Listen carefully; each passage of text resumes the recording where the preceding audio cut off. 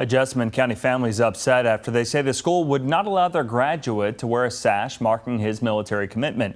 The district says the sash didn't fit the graduation requirements. That graduate says he hopes to see a change.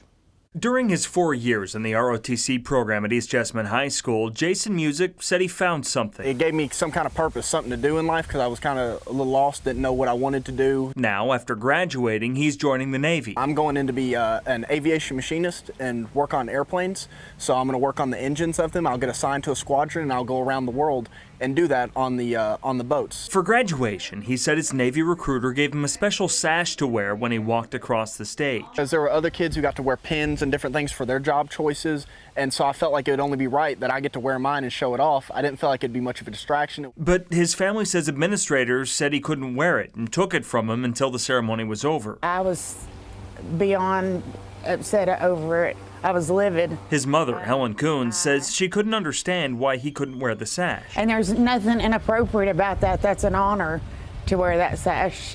They should want them to wear that. They should be proud of them. A district spokesperson said each school's site-based decision-making council makes decisions about what students are allowed to wear.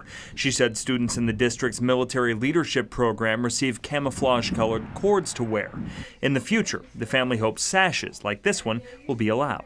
I would like for kids to be able to wear it next year, for him to change his rules and, allow kids to show off what they worked for.